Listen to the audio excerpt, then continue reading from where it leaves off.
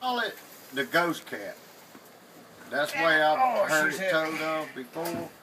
What it is an albino coon. How it got to be that color, I don't know. I mean, I've seen albino gators before, you know, things of that nature, but never a coon. And I've heard tales all my life about a ghost cat, but here she is. But I'm an animal lover. You know, I go out and catch snakes all the time. You know, I just love the wildlife. That's the way I was growed up. I figured, since she was so rare, I figured I'd turn her over to Cypress Lake and see if maybe they could let the public have a glance of something this rare, you know? Because I love coon meat.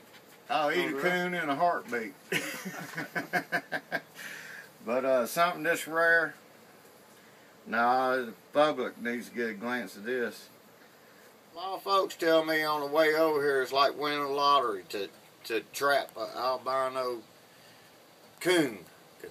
There's been so many tales about one, like old coon hunting dogs and whatnot. Now everybody says, well, I seen a glimpse of a solid white coon. No, you didn't. You know. Well, there she is.